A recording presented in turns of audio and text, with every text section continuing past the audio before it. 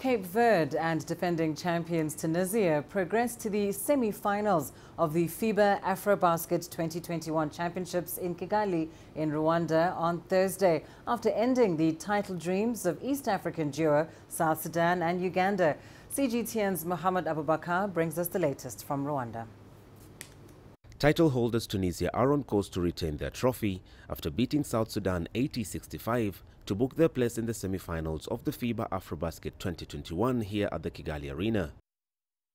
They'll be joined in the last four by Cape Verde, who edged past Uganda 79-71 in the second quarter-final of the day to reach the semis for the first time since finishing third in 2007. It marked the heartbreaking end of the road for first-time quarter-finalists and East African duo South Sudan and Uganda.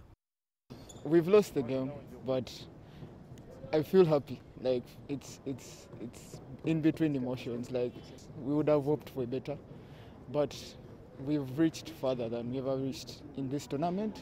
That means that this is an improvement.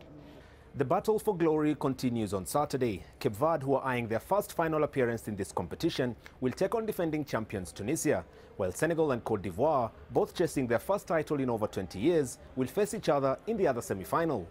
We have been in the third place for one time in the Afrobasket, but to reach the finals is our main goal, and then we will go for it. I know the guys will give their heart, their blood and sweat, and we'll give Tunisia one hell of a time because we want this and we will go for it. I expect this to be our year. We are going to win it here in Kigali. It has been a very long time since we were champions. We have to win it this year.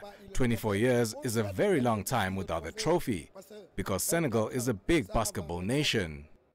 Mohamed Abubakar for CGTN, Kigali, Rwanda.